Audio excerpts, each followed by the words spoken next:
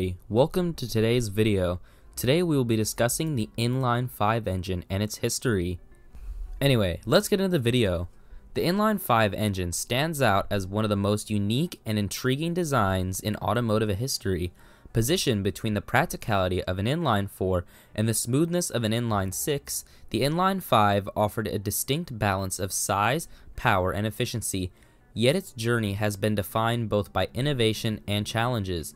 In this video, we'll explore the history of the Inline 5 engine, from its creation to its quirks, including the difficulties carbureting it and the signature sound that makes it reminiscent of a baby V10.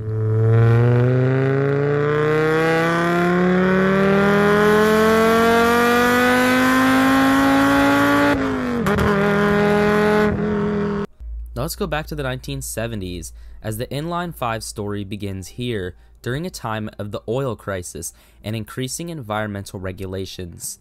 Automakers were under pressure to produce engines that balanced power and efficiency while being compact enough for evolving vehicle designs. Audi became the first automaker to introduce the Inline 5, debuting in the Audi 100 in 1976. Audi engineers chose the Inline 5 to bridge the gap between efficiency of an Inline 4 and the refinement and smoothness of an Inline 6. Its odd number of cylinders gave it a distinct firing order that resulted in smoother performance than an Inline 4, while being shorter and lighter than a straight 6. However, this layout came with unique challenges, most notably achieving consistent and efficient fuel delivery in an era dominated by carbureted engines. The Inline 5's odd cylinder count and 144-degree firing interval pose significant problems for traditional carburetor setups. Here's why. If you used a single carburetor setup, the engine would struggle to distribute fuel evenly across all 5 cylinders due to the uneven vacuum pulses created by the firing sequence. This led to inconsistent air-fuel mixtures, with some cylinders running rich and others lean, resulting in rough idling and poor performance. And by using 2 carburetors, one for 3 cylinders and another for 2, seemed logical at first, but introduced imbalance as the 2 carburetors couldn't be perfectly tuned to provide equal performance across an uneven split of cylinders.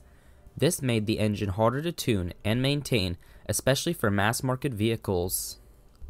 And so, the only workable solution for carburation was to use 1 carburetor per cylinder, ensuring each cylinder received a constant air-fuel mixture. While effective, this setup was costly, complex, and inefficient. Tuning 5 carburetors required expertise, and fuel economy suffered as each carburetor worked independently. The difficulties with carbureting this engine pushed automakers like Audi to adopt fuel injection. Audi's implementation of the Bosch K-Jectronic mechanical fuel injection system solved the Inline 5's fueling issues by delivering precise amounts of fuel to each cylinder. Fuel injection ensured constant performance, smoother operation, and better efficiency overall.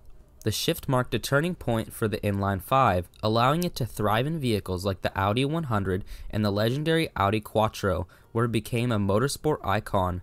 Turbocharging further enhanced its appeal, with Audi's 2.1-liter turbocharged 5-cylinder dominating the rally stage in the 1980s. While Audi made the Inline 5 popular for gasoline engines, Mercedes-Benz championed it in the diesel segment. Introduced in 1974, the OM617 diesel became a symbol of durability and reliability. This 3-liter Inline 5 was used in models like the W123-300D and W116-300SD, where it earned a reputation for being nearly indestructible.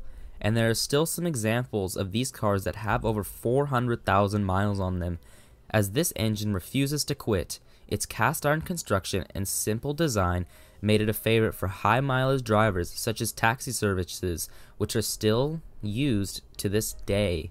The OM617's use of pre-chamber design for its indirect injection helped it achieve smoother combustion and reduce the diesel clatter typically associated with engines of its time. Although it wasn't powerful by modern standards, producing around 80 to 125 horsepower depending on the version, its focus was on efficiency and longevity, making it a key player in Mercedes-Benz diesel legacy. One of the Inline 5's most beloved traits is its distinct sound, often described as a baby V10. This is due to its firing order, which is 1, 2, 4, 5, 3, which produces that odd, iconic sputtering sound along with the odd cylinder configuration, which create a harmonic resonance similar to that of a 10-cylinder engine, just scaled down.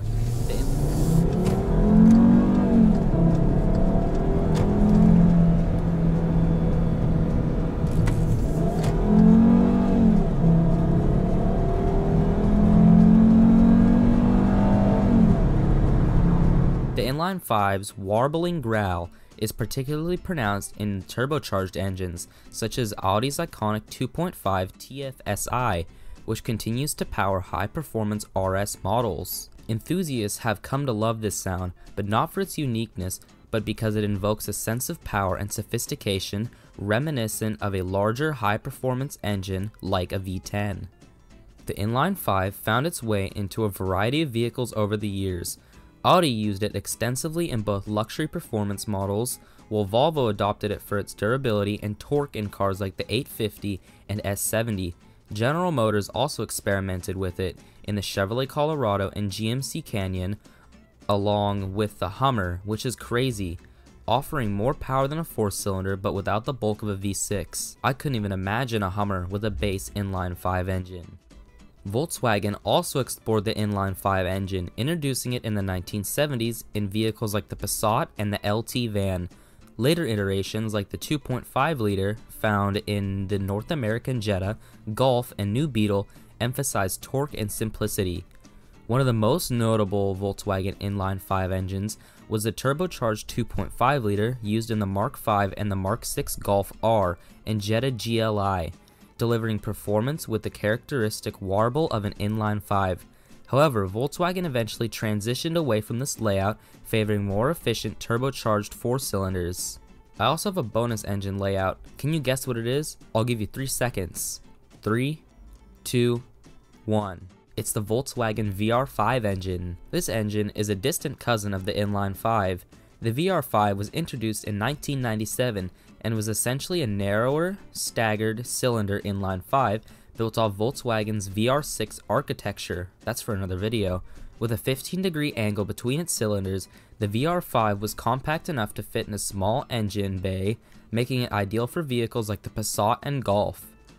While the VR5 produced respectable power for its size, its unorthodox design was short-lived, as Volkswagen focused on more conventional layouts in later years. Still, it remains a quirky and innovative solution that blended characteristics of inline and V engines alike. Volvo was another big manufacturer of the Inline 5 engine, and their contribution to its development cannot be overlooked. Starting in the early 1990s, Volvo adopted the Inline 5 as a cornerstone of their powertrain lineup, aiming to blend performance, efficiency, and durability.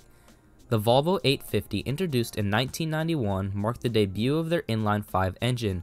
It came both naturally aspirated and turbocharged, with displacements ranging from 2 liters to 2.5 liters.